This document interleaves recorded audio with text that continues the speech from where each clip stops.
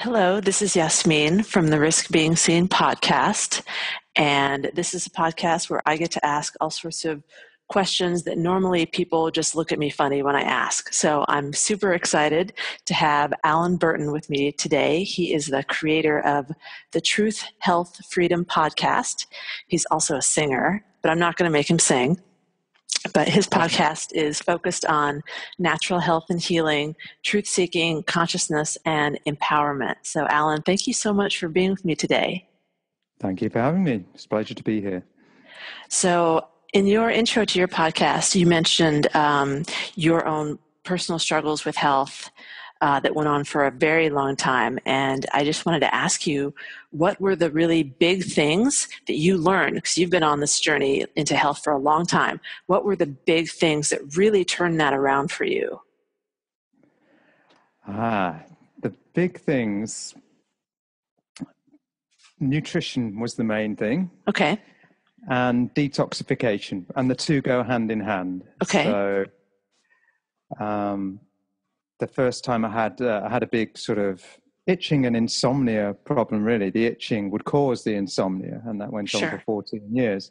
And oh my gosh. Terrible itching. And the first thing that gave me relief was having colonic hydrotherapy. Okay. Which I'd never considered before, but someone suggested to me that it might help. What they said was it would help remove the traces of medication, because I'd been on medication, all sorts of pharmaceuticals for years and years and years, trying to treat all my symptoms, and usually just making me worse in the long run. And so that's why I went for it in the first place. And I realized, I got relief from that. And so my skin, it would so when I had the colonic hydrotherapy, the fire would go out in my skin. It would be taken from a level of 100 to a level of 75 or 60. But then it would come back a few hours later, but it showed me that something going on from the inside. It's what happens in the gut is causing what's happening on the skin, causing the hair to fall out, causing the sleepless nights, causing everything else. And I was experimenting with nutrition. I went to see a nutritionalist. I went to see a herbalist, and slowly over the years, I managed to start turning things around. But it's all about healing the gut and repopulating the microbiome and putting in the foods that heal and avoiding the foods that harm, and finding the right information. That's the hard part, because there's so much contradictory information out there. And I had a very tricky learning curve with lots of wrong turns along the way, but by trial and error and through the beauty of the internet, I was able to find what I believe to be the right way, what I believe to be the truth, certainly what was the truth for me that worked for me. And now I'm in pretty good health. So it works. And once you've found the truth, stick to it, stick to it day by day. Trust the process. Trust that if you keep doing the right things, you might not feel the difference immediately, but in a few weeks, a few months, or even years, and it did take years, you will feel the difference. I have so many questions. So, you said there's good advice and there is bad advice, but you say some things you have to try for years. So how do you know? Like, at what point do you know if it was good or bad, or if you waited too long, or if you didn't wait long enough? Like, that seems like just such incredible trial and error and so much patience. So, like, what was good and what ended up being good for you and what ended up being bad? Okay. Something I used for years was something called Udo's oil, Udo's choice oil. Okay. So, and I used to it's like a cold pressed oil made of seeds, organic seeds, and it gives you apparently the perfect blend of omega-3, 6, and 9. And I'm sure Dr. Udo Erasmus won't like me saying this, but I used to think that this is really good for you because all the marketing says it's good for you, and even a lot of nutritionalists would say it's good for you. And over time, I learned that it's not so good for me. And I think it did help my skin in some ways, because it was kind of moisturizing from the inside almost. But so it can help to produce more oils for the skin, which can be very healthy and healing. but on the flip side, it's also very bad for you. And I think it left me feeling very tired. And I didn't have much get up and go for a few years. And there came a time when I started hearing people saying that oil is bad for you. And I didn't understand why. Because it's organic, it's cold pressed, and all these people over here tell us that it's really good, and these people are doctors and they're producing health foods, so it must be good. And these people were saying it's bad, but I didn't see the evidence. I didn't see, where's the science? Where are the doctors backing this up? And then I did come across the doctors who were backing it up with the science. So there's a site called nutritionfacts.org, and there's a doctor called so nutritionfacts.org is Dr. Michael Greger. And there are other doctors who he's kind of associated with, they go to the same conferences. They're roughly on the same page. And they were saying pretty similar things, that oil is actually not good for you. And within weeks of, probably days of stopping using oil, my energy levels started to go through the roof. Wow. And I realized that I need to be getting my oils from within the matrix of the plant. So it's the whole food. So oil is the equivalent of white sugar, but of the fat world. So white sugar is of the carbohydrate world, and oil is of the fat world. And Wow. it's just isolated oil, and all the fiber is taken out and loads of the nutrients are lost. And then it acts in the body in a completely different way. So I do have lots of seeds, I have lots of nuts, I have avocados, I have all these things, but in the whole plant form. And then the oils are still getting into my body, but in the right way. And it acts very differently, and I feel very different. Wow, yeah, I've come across the same thing. I was like, coconut oil these things are good for you, and blah, blah, blah. And then I started saying, no, all that's really bad. There is, like you said, so much conflicting information. So do you think the best thing for people to do do you think there's a reliable source? What are there reliable sources that you go to that are the best for information? Or do you think everyone has to just kind of try stuff on their own? Well, I think, so I discovered it probably 2.5, 3 years ago. Nutritionfacts.org was a turning point in my life. Okay. Definitely. Because that was the first site I found that just backed everything up with peer-reviewed data, and it backed it up with the science. And he would always say his piece. So on that site, you get lots of little videos, a few little articles. They're really bite-sized videos that bring you the science in layman's terms, but they always reference the science. They're not afraid to reference the science, and they're not selling anything. That's another key. They're not, he has his books, but he's not selling any products. He's not selling any supplements. And that, he does recommend 1 or 2 supplements, but he's not selling any. And that gives me a lot of faith that he's telling the truth. And I think, and then once I'd found that site, I came across other doctors, like I say, who are on the same page, who are with him. And so that would be my first port of call if I had to recommend any site to anyone. That's wonderful. Thank you so much for the tip. Because there's just so much, and you mentioned supplements. I mean, that's such a huge market. Like, oh my gosh, going to Amazon, and if you type in like weight loss or whatever, just how much, yes, and I'm going to admit, how much money have I spent personally? More than I'm just like, I have all these pills. What was I thinking? Just hoping for a solution in a bottle, which is I know to be just so foolish, but in some moment of weakness. Yeah, I used to do the same. I spent fortunes on supplements down the years, and now I spend so much less on my health than I used to spend because I found the truth. Unfortunately, the truth doesn't make millions of dollars for people. It's not a multi-billion-dollar industry, but I feel much better for it. I think a good book that reveals all is called Whole by T. Colin Campbell. Okay. And as the title suggests, he's talking about whole food as opposed to supplements, and how that acts very differently within the body. And the body's more intelligent than any scientist, really. You give it the right ingredients, avoid the wrong ingredients, and the body's like a self-healing machine. It knows what to do. And it'll do its job if you give it a chance. So that brings us to the next topic I wanted to ask you about, and that was fasting. Okay. All right. Okay. So what kind of fasting do you do? How long have you been doing it? How did you come across it? I'd love to hear your experience, because I don't know a lot of people who do it. Okay. It's relatively new to me. I only did it for the first time last year. Okay. It's something I wouldn't have considered in the past until I came across the information.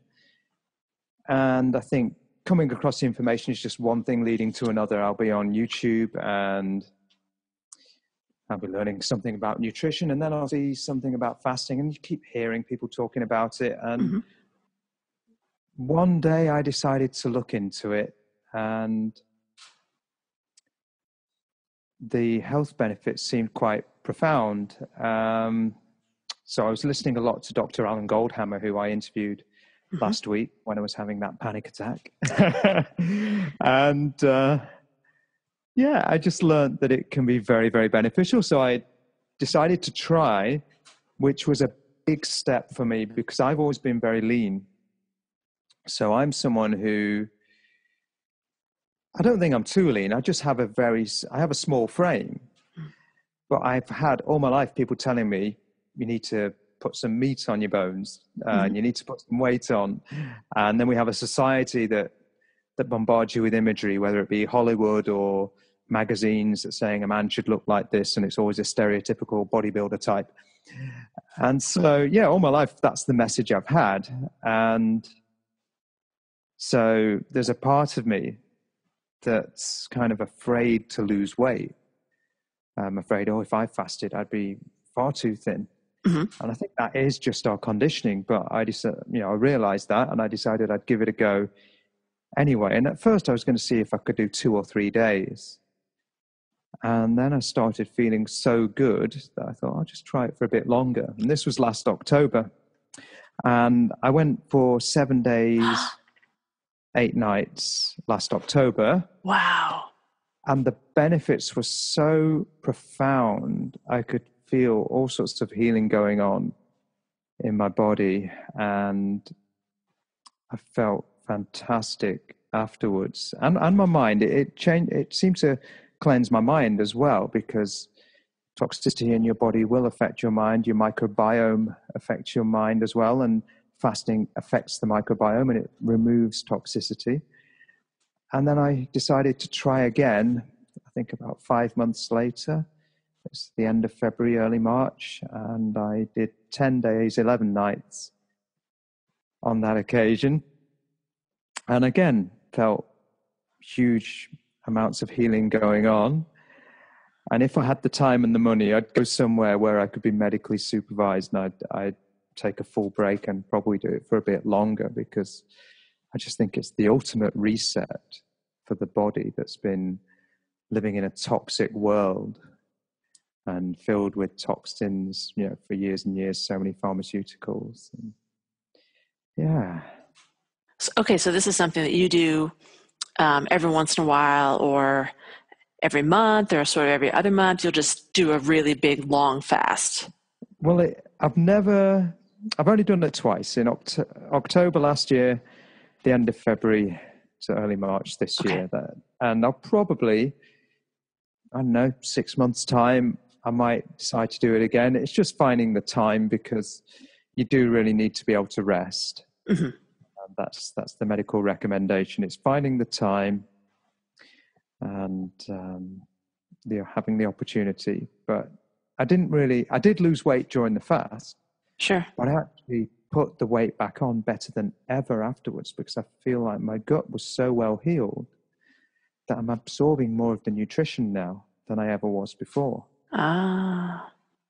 So everything just levels out afterwards. So I'm not too worried about the weight loss. It alarms other people, and I'm concerned about what they might think, but it doesn't concern me, because I've done so much learning and I know my own body so well that Mm-hmm. I know that even a lean person could fast safely for 40 days, if they wanted to. Medically supervised. I wouldn't do that without medical supervision. But yeah. Wow, that's amazing. So my friend Don, he he's one of those people that's just very educated in my mind, right? So he came a few years ago. He's also my office mate, and he's like, "Oh, I'm going to start doing this fasting thing." So what he does, I think, is for like 1 week out of the month, or actually the first 5 days of the month, he just cuts his calories like in half. Yeah. And that's what he does. And I was like, "Oh, that's kind of interesting, Don. Sure, whatever." And then like you said, you just start hearing about it in different places, and like so a few years later something else came up, and I saw the BBC documentary about it, and I was like, okay, Don's been doing this, I'm seeing all this health stuff, I'm watching this documentary, maybe this is something I should try. So on and off for the past few years I've done the intermittent fasting. Yeah. So I do maybe 18 to 20 hours a day, depending on, kind of what I'm feeling like. I try not to be too strict about it. And so I do that most of the time just because I'm better when I'm on a routine. But also I'll just take days off where I just don't feel like it or I don't want to do it. But for me, the first time when I did it, even just doing that intermittent fasting for about a week and a half, I noticed that a bunch of skin issues that I've had for years and years just vanished. I was like, I've always had this dry skin. And I just kept putting lotion on it thinking, I have dry skin. Yeah. And then all of a sudden it was just gone. And I was like, okay. And then I had little wrinkles under my eyes. I'm a 40-something woman, and the wrinkles got smaller. And I was like, wow. That was incredible to me because that definitely told me that something inside my body was changing, right? If your skin is your largest organ, then something in terms of like cellular regeneration was definitely happening. And I was like, okay, that's all enough evidence, for me, plus the cognitive just feeling better, right? Just feeling better. Yeah. And have the benefits remained? Yes. So even when, you've done your intermittent fast and then you go back to regular eating for however long you do that, and you still kept the benefits. Yes. It'll kind of taper off. Yeah. But it's never gone back to the way it was before. Yeah. What you mentioned about the mind and the skin, I noticed that in my skin. I actually almost shed my skin after the 10-day fast. It was like, I was like a snake, literally shedding my skin. And then it was renewed and it felt fantastic, and it's been fantastic ever since. And what you said before, you used to put the lotion on. I was the same. I used to use a lot of lotions. I don't use any lotions at all these days because I don't need to. So I don't need the supplements anymore. So when I was unwell, I used to use so many supplements. I used to use so many lotions, and I now realize I don't need them, and I never did need them. If only I could have found the way to health, and now I've found that way. So I don't need all those things. So I can save. The amount I must save a year is enormous compared to what I used to spend. Yeah. Because I found the truth, because of the internet, because it gives us that universal access to information that we can learn these things. You were able to watch a BBC documentary, even though you live in the States, Was that Michael Mosley? Yes. Yeah, I think so. Yeah.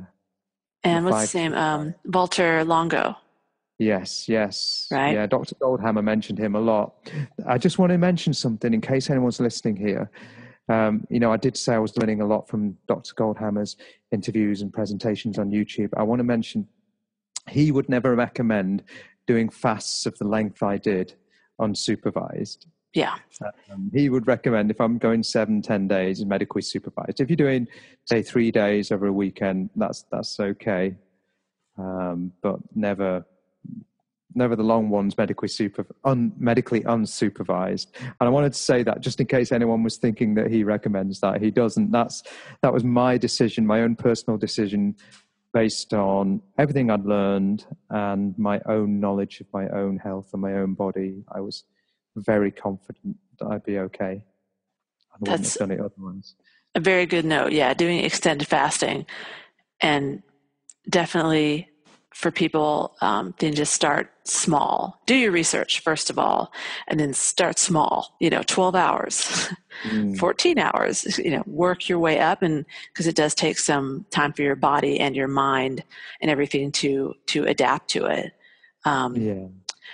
But yeah, I found it to be so beneficial. And like you said, you save money on all kinds of products and supplements you don't need anymore. And plus just saving money on food, Yeah. skipping a couple meals per week is surprisingly significant over time. Yeah, adds up over the year, definitely. And you can even do, I think, Dr. Clapper, that's it. Dr. Michael Clapper, he does work in conjunction with Dr. Goldhammer sometimes at the True North Health Center. And there's a video of him online, and he says you could do, say, 2 or 3 day fast, like a Friday night to Monday morning. You could do that safely twice a month, he says. And imagine the money you save there. You think for 2 days, that's, say, it was 4 days a month. So, yeah, it's about 44 days a year where you're not, is that, no, 54? I can't even add up. I don't know. My brain's not working. I need to fast again. Yeah, fasting will help your math skills. But possibly. While I was fasting, I got so many tasks done that had been procrastinated for so long. Mm-hmm. Procrastination during the fast just disappeared. I was just on the case with everything, sorting out everything that needed sorting out. It was incredible. That is really cool. The longest I've ever done is just 48. But it's still like it felt euphoric. Like I felt so amazing when I hit 40. It's just like, I'm not hungry. I'm not tired. I feel very focused, and just like you said, it's amazing how tiring, how exhausting it is to have your digestive system running all the time, and you don't realize how it like kind of just brings your energy level down. So it feels really amazing. Yeah, and it's probably quite natural for us to go periods of time without food. If we're going back to earlier in our evolution, we would be hunting and gathering, and there would be times of scarcity, and we can survive. And that's, again, something Dr. Goldhammer said. A chimpanzee can't fast. That's our closest relative. They can't fast in the way that we can, and hence they've had to stay in a certain part of the world because they couldn't cross the desert or anything like that and move out of Africa and spread across the world because they couldn't survive for days and weeks at a time until they found food. So humans are naturally adapted to fasting, and we go through these different metabolic processes as we do it. There are different stages, and it's actually good for us. I mean, I could feel, while I was in the middle of the long fast, I could feel old injuries. I could feel the inflammation around them as they started to heal up. There'd be scar tissue, like on an old Achilles injury. And afterwards, the scar tissue was much less than before because the body will kind of go into this repair mechanism, and it will also eat what shouldn't be there. So if there's an excess of scar tissue, it will just kind of metabolize it to get some food out of it. It's just amazing to feel it at work, and you can feel it at work. It's quite incredible. Yeah, I'm in a fasting Slack channel online, and a man came in and was asking questions, and he said that he had been diagnosed with cancer and that he had found some research saying that fasting before doing the chemotherapy actually helps you feel better. You don't feel the effect of the chemotherapy as much, and actually improves cancer treatment. And I was like, whoa, right? That's pretty intense. That just fasting before you go in for chemotherapy can improve how you feel. Yeah, I've heard that. And potentially the outcomes as well. I mean, I don't know what the human data is off the top of my head, but I remember I've heard mentioned that the data with rats, obviously they experiment on rats first. The data on rats is really strong, that the survival rates are much greater when they're fasting during before the chemo or during. I'm not sure exactly when. So that combination, obviously you need the information, you need the doctors who can tell you how it works, but that's amazing. And how's your friend now? I think he found that it did help him. Yeah. Yeah. He got through. I think he's still struggling. Mm-hmm. Yeah. So that's really sad, but yeah. Well, I wish him well. But yeah, profound benefits. Dr. Goldhammer's got some peer-reviewed published papers. He's got one about lymphoma. Someone was in water fasting just for 20 days at his clinic. The lymphoma halved during that time. And then through the fasting and then afterwards, the whole food plant-based diet, the lymphoma remained at that halved size.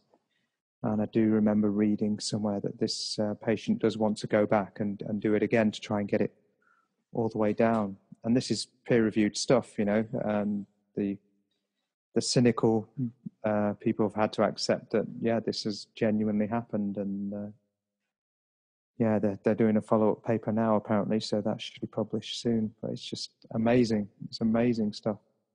It is. And going back to something you said earlier about how, there's no money in fasting. People don't maybe want us to know about this kind of thing because you can't sell somebody something and say you're fasting. There's no money. It's free. Yeah, it's the same in nutrition. There's no big broccoli lobby. That's something Dr. Greger says all the time. He always mentions big broccoli, like big farm. So there is a big supplements industry. That is huge. And the marketing behind that is enormous. The pharmaceutical industry is even bigger. The fast food industry is humongous. So you've got all these food industries, the pharmaceutical industries, the supplement industries, but the organic whole food farmer, he's not very big, and it's harder for him to make money and get his message out there. So yeah, if you don't look for it, it's going to be hard to come across it, because if you watch TV, you'll just see the adverts that you see on TV. If you go to a sporting occasion, you'll just see the adverts for Budweiser and McDonald's and all those kind of things. So if you want to find the truth, you've kind of got to look for it, really. But once you do look for it, it is out there these days in a way that it wouldn't have been 20 years ago, and you can find the truth. And then you can make your choice. It's just so not obvious. And the things that we take for granted of, you're just supposed to eat 3 meals a day. Yeah. You have to have breakfast. It's so important.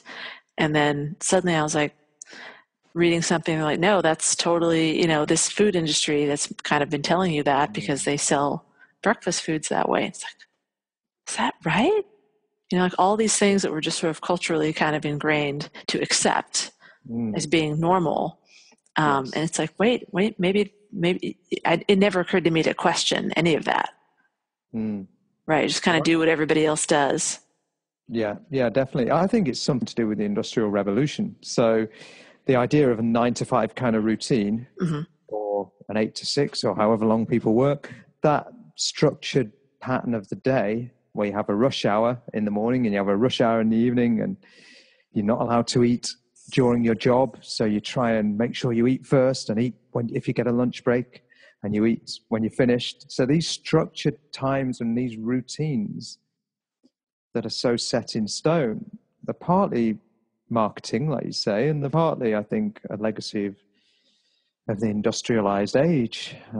I definitely feel better having fruit throughout the day and kind of traveling light. I do feel much better that way. So all I've had today is fruit. I'm going to have some cooked food after this. So it's 5:30, late afternoon, early evening here. And all I've had is fruit, and I feel fantastic. That's why I've been alert and alive, and I've got things done today.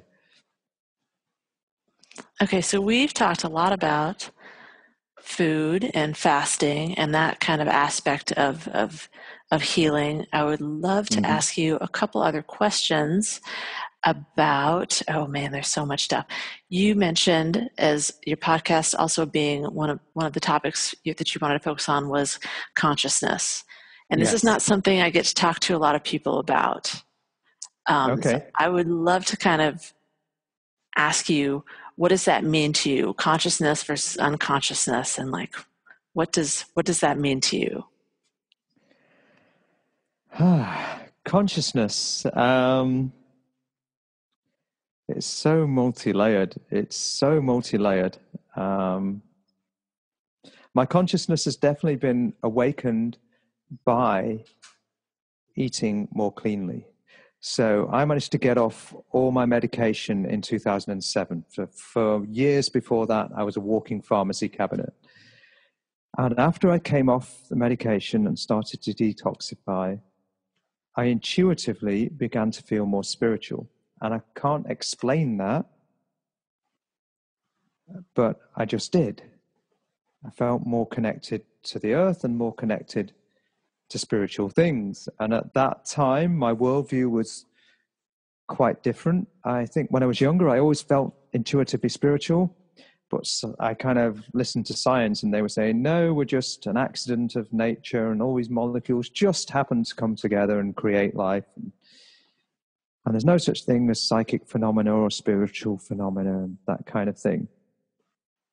So, but then from about 2007, I started to learn things, mainly because of YouTube. Mm-hmm. And again, it's just avoiding the mainstream media. And I did start to come across the evidence for people doing experiments about psychic phenomena. There's an Institute of Noetic Sciences. There's a Global Consciousness Project. There are people like Dean Radin. There's people like Greg Braden. There's people like Rupert Sheldrake doing research into consciousness. And that opened me up on an intellectual level. So I was starting to open up in how I felt because of my body was cleaner and my brain was starting to get cleaner and maybe my pineal gland was starting to decalcify. Mm-hmm. And I was learning all these things on a theoretical level. And then, it's so hard to define consciousness. It's just, I think we have been raised, certainly I was raised in this culture, to think and believe certain things. Mm-hmm. But there is so much more. And that's what I'm beginning to wake up to. And so many other people that I'm surrounded by are beginning to wake up to.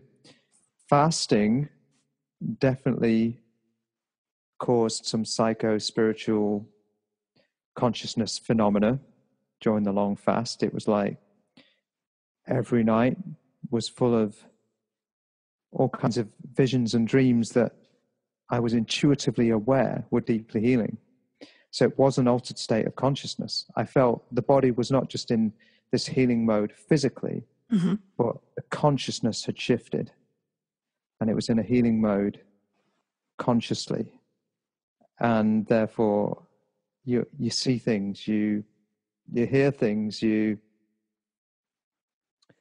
experience and feel things that you might not otherwise feel. And again, it's so hard to pin down. It's so hard to define, but it was going on. And, I've got a strong interest in entheogens or plant medicines as well. And that came through, again, just learning through YouTube and eventually coming across the work of Graham Hancock or coming across DMT, the spirit molecule, with, what's his name, with the podcast?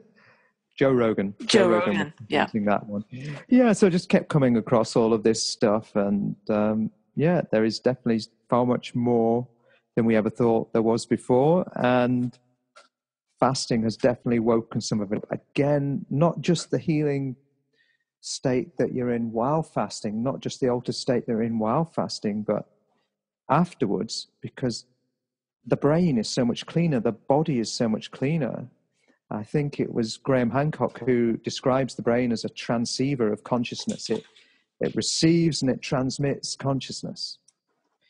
And the cleaner it gets, the better it can do that. The more toxic it is, the less it's able to do that. There's lots of stuff on the internet about calcification of the pineal gland. I don't know whether the science behind that is real, but I'm acutely aware that the cleaner my body is and the cleaner my brain is, the more variety of states of consciousness I seem to experience.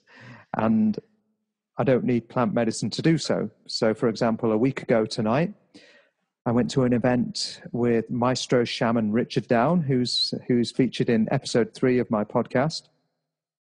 And he's using sound healing instruments. He's using drum rhythms, and he's using icaros, which are songs that he got from the ayahuasca medicine when he was in Peru.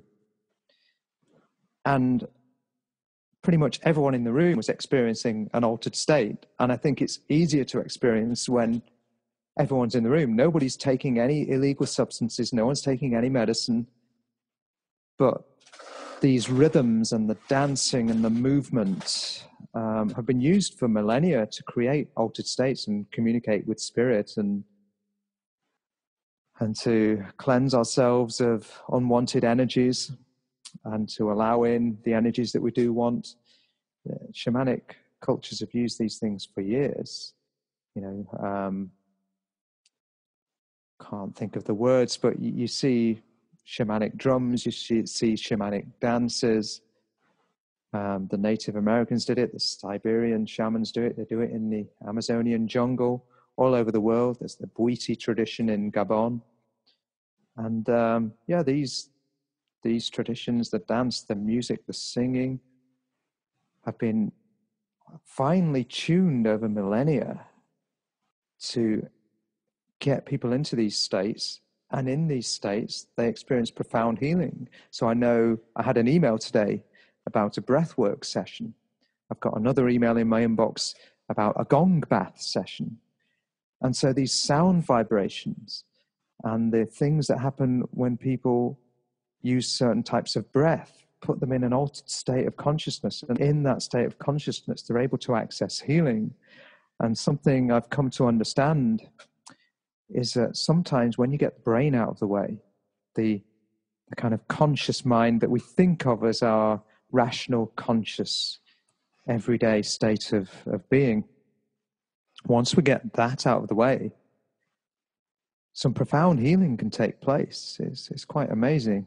And like I say, it's more powerful, like last Saturday, if there's a group of people, because the energetic field, the consciousness, kind of you tune into the collective. It's like you sense an atmosphere if you're in a stadium. If you're at a gig, you sense an atmosphere because it's that collective consciousness. I can't explain it scientifically, but I've felt it, I've experienced it, and I know it to be real. Did any of that make sense? That's really beautiful. 'Cause I'm not sure I've ever experienced that. And now I'm just like, that sounds amazing. I'm going to go listen to, the episode from your podcast, and I want to know more.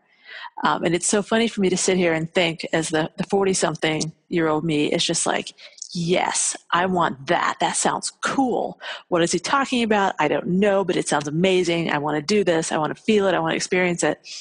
I know the 20-something-year-old me, Alan, would just be like, what are you talking about? What kind of, strange woo-woo nonsense is this? And it's so funny for me now to look at that person who I was then and just, I look at them with love and just like, you just weren't ready for this, right? Yeah. My brain at that point was just not ready for this. My perception, my worldview, like you said, was so small, right? And still so young and so sheltered. But now I'm just like, I've heard all the things that you've talked about. I've sort of heard mentioned either through Joe Rogan or through the London Real podcast or all these other areas. And now I'm just like, yes, I'm curious, right? I want to know more. I'm kind of ready for it, right? It's so funny. So funny how, many. It's happening to so many people. I think, whereabouts are you in the States? California, Northern California. Yeah. Okay. I'm sure you'll be able to find, because I think a good place to start would be if you can find any native peoples who still practice the native traditions. within range of where you are. Because I know a lot of people who've done, for example, the Vision Quest, which is where they're fasting in the dark for so many days. People who've done sweat lodges. Mm-hmm. I mean, I've done a sweat lodge, again, it was last autumn here in the UK. A friend of mine who did spend time in America, and he did work with native peoples, and he discovered sweat lodges there. Again, we're talking about becoming open to these kind of things these days. He was becoming open to it 20 years ago, this friend of mine. Mm-hmm. So he regularly holds sweat lodges over here, and you fast throughout the day. And again, fasting to bring in that altered state. He works with the drum, works with prayer. You're sweating out the toxins, and you're not just sweating out the toxins, but you are making prayers for things that you want to release while you're in there. And you're in the dark as well, which again helps with the altered state. So again, a couple of miles away from me, and it was actually inspired by Joe Rogan. There was a flotation tank. It's not open anymore because the guy couldn't make any profit out of it. But it's someone who listened to Joe Rogan. Joe Rogan's talking about this flotation tank where you lie in the salty water and you're completely in the dark. It's completely silent. Your body's not touching anything solid, and you just lie there. And because you're not distracted by the solid things and the imagery and the sounds that we're normally distracted by, then we can go deep inside and find something. And it's so mainstream that there was one of those a couple of miles from my door. I never tried it before it closed, but it just shows things are changing, and more and more people are waking up to this. And I think it's a beautiful thing. I really, really do. And I think these are incredibly exciting times that we're living in. And we're having conversations that we would not have been having 10 years ago. And I love that. And I can't wait to see where it goes. Because if you think, I mean, I'm the same. I'm in my 40s. I hope to have another 55, 60 years of life, barring accident or some serious illness. I really hope to look after myself and have a long life. And just think of the changes that have happened in the world in the last 55, 60 years.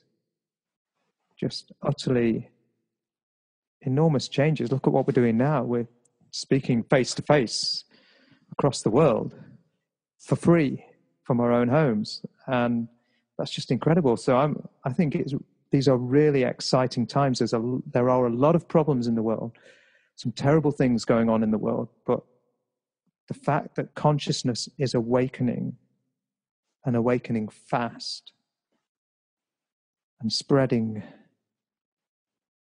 gives me a lot of hope. I agree. I think it's double-sided. There's two sides to the coin, and one is that yes, there's all these things happening and so much potential for good and for healing and for growth. But I want to caution people who are listening to this also is that there's a part of me too that worries for people, the same people who jump into fasting without doing the research and can get themselves into trouble or into danger, that people need to do their research first. Yeah. Right? Yes. Like talk to people, read online. Everyone wants everything instantaneously, right? I want consciousness now, Alan, right now.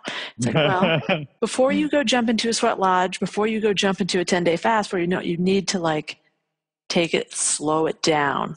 That's, I think, another level to all of this is slow it down, think about it, do things safely. You can't get, elevated consciousness in a bottle.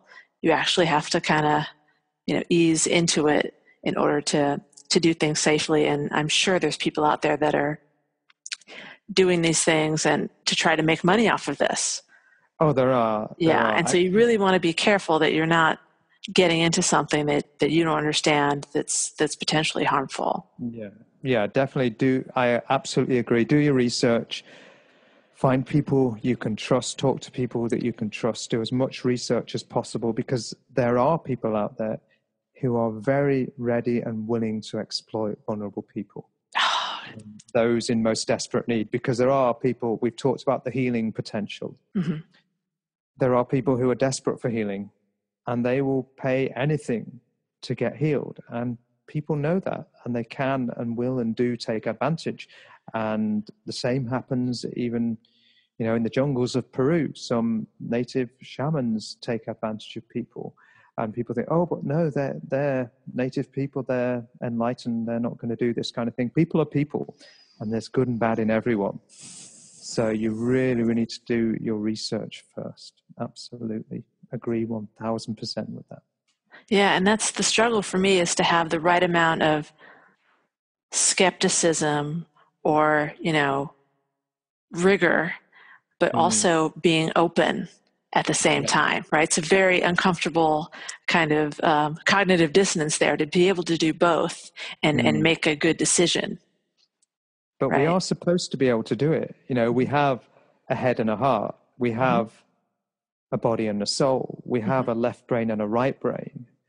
So we actually, I think, to live our best lives, we have to learn to blend the science and the intuition, the rationality and the gut feeling. We have to learn to blend those. And if we've not practiced trusting our instincts, and if we've not practiced that all our lives, we are not going to be so good at it if we start doing it at the age of 40-something. We do need to, like you say, take our time, take small steps. We might make mistakes along the way, but it's a process of learning and discovering, and slowly testing your boundaries a little bit. But it is hard. I struggle with it. I really struggle with my cautious, rational mind, and the mind that is beginning to rediscover. I wouldn't say discover. It's rediscovering what I think this society trained out of me, which is to trust my intuition and trust my gut feeling. And very often it's right. But it's hard to know, because I'm not used to listening to it. I'm not used to trusting it. I'm not used to acting on it. So it's a long, sometimes painful process. Yeah, like you said, I think we're sort of taught in school, science is all there is. We're just, a bag of meat, driving around, brains driving around this bag that we do stuff. And I remember, for me, I think a turning point was watching a TED Talk by a doctor whose name I'm missing, but she talked about the placebo effect.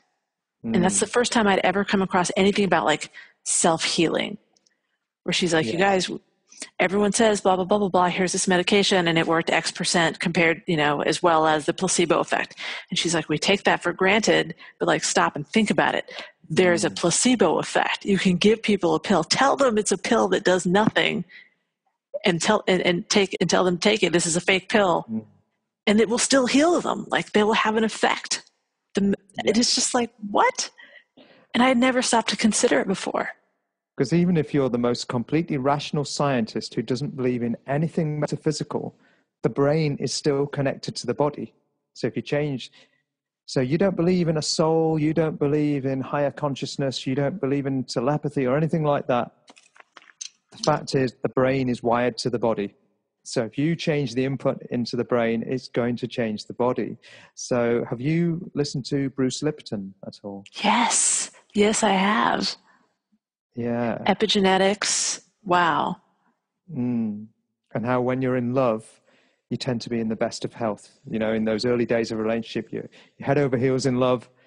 And because you're so happy, because you're in a state of love, you're in the best of health. And again, it's the placebo effect.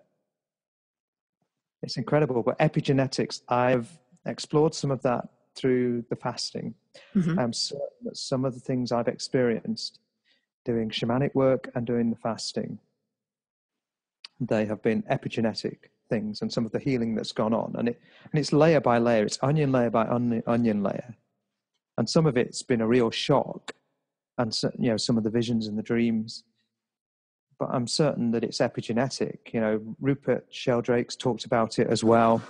You can take a rat, you can take a male rat, and you can train it to have a certain fear. and then introduce that rat to a female who hasn't been trained with that. No, they didn't even introduce the rat to the female. I think they took sperm from the rat that's been trained to have a fear, the male rat, and they inseminated the female who's never met the male. That female then has offspring who have never met the father, and the mother's never met the father, and the offspring have inherited the fear that the father had to learn. So we absolutely inherit things epigenetically, but we can also undo that. And fasting is one way, and plant medicines are another way, and any way in which you can induce a healing state of consciousness can impact upon that healing. It's just, yeah, it's amazing. It's amazing. And I'm sure we're only just at the very beginning of understanding it, you know, and we might never rationally understand it. I think some of what goes on, we can't rationally understand it. I don't think science could ever measure it. Science is about being able to measure things. Mm-hmm. And some of it I don't think can be measured. It can only be understood by, okay, if we do this, we get this result. Mm-hmm. But we can't measure it, and we can never describe the mechanism. We will never be able to understand the mechanism with the rational mind. There's a lot that I now understand. I used to be very, very rational, but there's a lot that I now understand and accept, but I could never explain. But I just experience it, mm-hmm. and therefore I know it's real. But I could never possibly explain it or explain the mechanism. And I think some things are like that, and we just need to... I think I've heard homeopaths talk about this, where they say, if we give this particular substance, we get this effect. We can't explain the mechanism. No science can explain the mechanism. All we know is we give you X, we get result Y. And science likes to explain the mechanism and doesn't believe it unless they can demonstrate the mechanism. But some things are beyond science. Some things are beyond rational mind. Yeah, and like you said, it also might just be not yet, right? There's so many things in history. What was it? The cholera outbreak, or they didn't know that tainted water was what caused illness and stuff. And they're just like, no. And then what was it? The childbirth women epidemic of people in Europe dying during childbirth. And the doctors were like, no, it's the air and this and that. And it was because the doctors weren't washing their hands, right? They'd been handling dead bodies and then...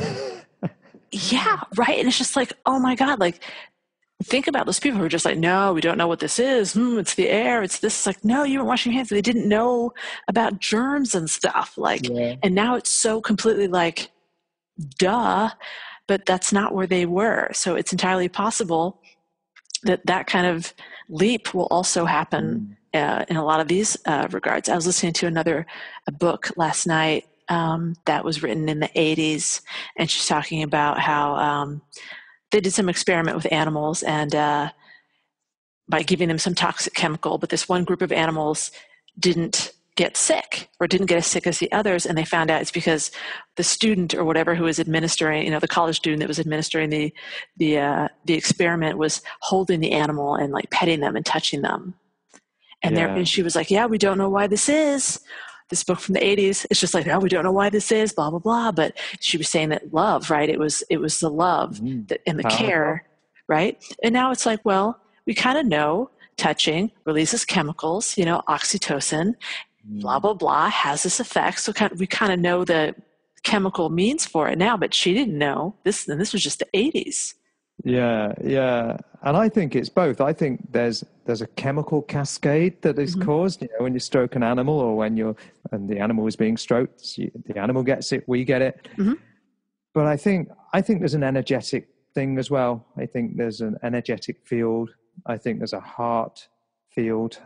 Greg Braden's done a lot of work on the heart's energetic field. He's got this Heart Math Institute. I don't understand it scientifically, but I understand it in terms of how I feel and what I've experienced. But yeah, what was this book? It sounds really interesting. Oh, it was, oh my gosh, Marianne Wilson. Oh yeah. I've listened to the book 300,000 times. Actually, another girl in our class recommended A Return to Love. A Return to Love. Yeah, I'll Yeah. look that up. And have you listened to Johann Hari? No. He's an addiction expert. He's written, what's it called? Chasing the Scream. I've not read the book, Okay. but I've heard some presentations on YouTube. And I think he recently had an interview with Brian, I think. Okay. I saw the advert. I've not listened to it. Now, he talks about addiction, but in terms of getting our emotional needs met. So, again, with animals, animals who were given heroin or something like that did not become addicted if they were in a comfortable environment with other animals. So they had companionship, they had warmth, they had comfort, they had food, they had all their needs met, and that includes their emotional needs.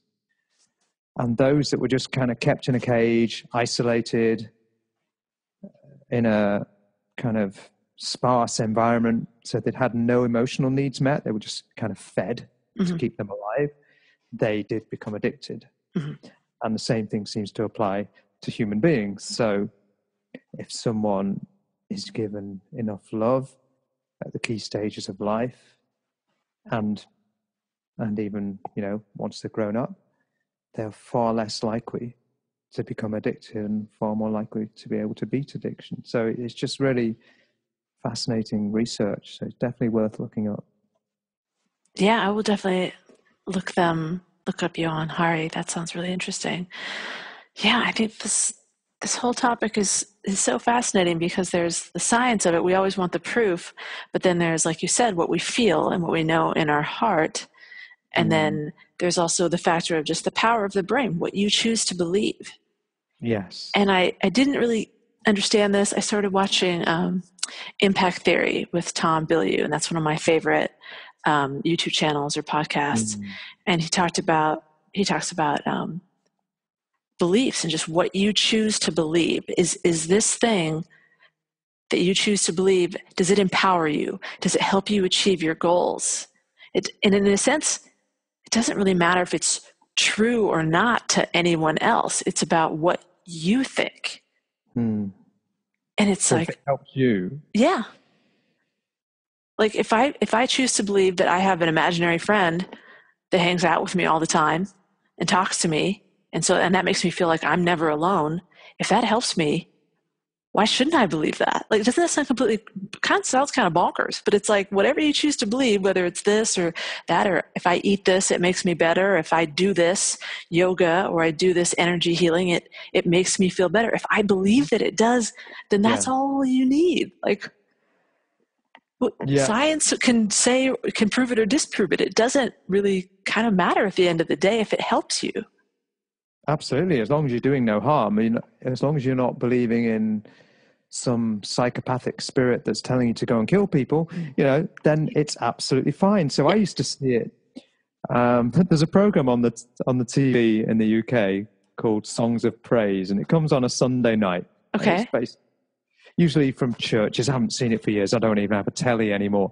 But I remember if that program was on, and I would see all these people singing hymns in church, and this look on their faces, and how I used to envy them because I couldn't subscribe to any religion, and I felt it was too rational to believe the doctrine and the dogma. But I used to envy them because I thought, if they believe, like your imaginary friend, if they believe in a God who is all loving and will forgive all their sins and will never abandon them, what an amazing feeling that must be. And also to believe that you will go to heaven when you die. That must just make you feel so good. You've got something there, someone, whatever you describe it as, that loves you, will always love you, will never abandon you, and you'll go to heaven when you die. So no wonder they have that look on their face. It helps people through life. I've heard people who, again, have said they were able to give up addiction when they discovered God, and in whatever form they find God. So as long as it's doing no harm, I'm not someone who subscribes to the dogma of religion. I think a lot of religion has done a lot of harm over the centuries. But, as long as it's done in the right way, as long as you believe things that do no harm, I think that's the key. Do no harm to others, respect and love others. It can be incredibly beneficial, whether it's real or not. Yeah, I'm so glad you brought it back to doing no harm, the same way we talked about doing your research for fasting or for anything else, right? There's always the caveat of do no harm. I feel the same way about religion. It's just my instinct is to kind of recoil of like, no, all these horrible things have happened to people as a result of people who believe something, who thought that other people needed to die because they didn't share the same belief or whatever. And so I can totally get that.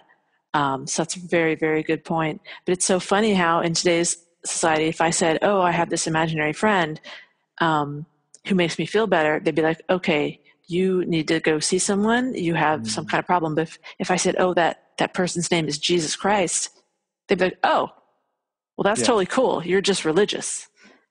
Exactly. Isn't that odd? That's so odd. Yeah. But if you had an imaginary friend, I remember watching a podcast from somewhere in Central or South America, and it was a Scottish guy who'd gone over there and he'd spent time with native peoples. And he was explaining how in the developed world, you might be described as schizophrenic.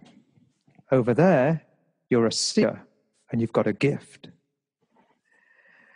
And you're the same person. It's just that over there, they understand something in a different way. They're saying, okay, you are seeing things and you are hearing things. And because they understand it, probably that person can not just learn to live with that, they can learn to thrive with that. And they can actually be of benefit to others because of the gifts that they have. I think it's a bit like in the film Man of Steel. So Superman comes to Earth as a child, Clark Kent, and he's in school and he's discovering his powers. And it's really overwhelming, and because he hasn't learned to understand them and to harness them yet. And if you live in a society, and the same happens when General Zod and the bad guys come down as well. At first, they're just utterly overwhelmed by their senses because they're sensing and hearing and feeling so much, and they don't know what's going on, and they have to get used to it. And I think if you're raised in a society that doesn't acknowledge that these things are real, you can't possibly learn to harness that power, that side of your consciousness that you have, that's a gift. So yeah, it's an interesting world. And again, 10, 20 years ago, I might have been a little bit open to this, but for the most part, I wasn't. But I think I'm really opening up to the fact that we don't know a huge amount about our consciousness, and perhaps some native peoples do. Some people who have carried on the traditions for thousands of years perhaps understand our consciousness better. They don't understand the science in the same way that we do, but they understand a different science, the science of consciousness, in a very, very different way, and can use that left brain, right brain, head, heart, body, soul, and they can bridge those realities. And I just think it's an absolutely fascinating thing. I really do. Yeah, it's funny how we think that everything that's new is better. Like, oh, we're so much smarter, and we're so much better. These tribes or these cultures or these other civilizations. I was listening to a talk by Jordan B. Peterson, and he talked about sort of your older kind of reptile brain, and then you have your kind of newer, your more modern brain. And he's like, who's to say that the newer thing's better? And I was just like, what? What do you mean? And he's talking, and he says, your old brain was, it's so much older. It's existed through evolution so much longer than your newer kind of neocortex and all those other things. What makes you think that why is this newer thing better? Just because it's new? This other thing has existed for so much longer. But we think it's the dumb part of our brain, right? It's so the stupid. it survived and thrived Yeah. longer than the new part ever has. Yes. It Yes. probably didn't make the same mess of the planet that we've made with our big brains Yeah. that we think are so clever. And then even once we became human, in the modern form with our modern part of our brains, just look at some of the ancient structures. If there was a cataclysm today, Mm-hmm. in thousands of years, next to nothing would survive. There'd be next to no trace of it. And yet we still have the pyramids, and we still have these enormous megalithic buildings around the world with blocks of stone over 1,000 tons that have been transported over hundreds of miles and cut with absolute precision. And we're saying we can't learn something from the past. Look at the stones in Peru, in Sacsayhuaman, just absolutely enormous stones with strange, what's the word, polygonal shapes, Mm-hmm. they're not regular shapes, and they all fit together absolutely immaculately, and you can't fit a piece of paper between them. Mm-hmm. And how did they move the stones? How did they fit them so perfectly? How have these structures survived all the cataclysms and earthquakes and everything else in all the years since then? Our buildings wouldn't survive like that. So, yeah, we know some things that they didn't know. I'm sure we're better at some things than they were, but I'm certain that we can learn an enormous amount from those ancient peoples as well. And it's something my guest in episode 7, Brian Forster, said. He said, he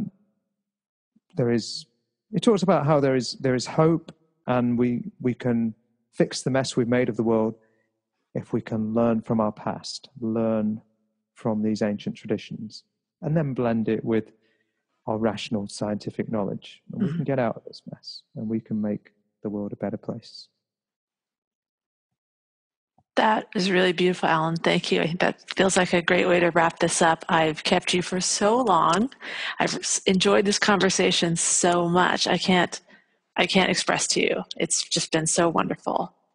Oh, thank you. It's been a real pleasure. Thank you very, very much for having me. It's just, this is the side of things that I love about podcasting, is the communication with other people with open minds and different perspectives across the planet. I love it. Love it. So thank you so, so much. I hope that I'll get a chance to talk to you again, because I do want to talk about some Graham Hancock stuff. So Okay. maybe I'll schedule another one. But thank you again. I really enjoyed this. Everyone, Alan Burton, his podcast is called the Truth, Health, Freedom Podcast. You should check that out. Thank you so much, Alan. Take care. Thank you. Goodbye. Okay. Bye-bye.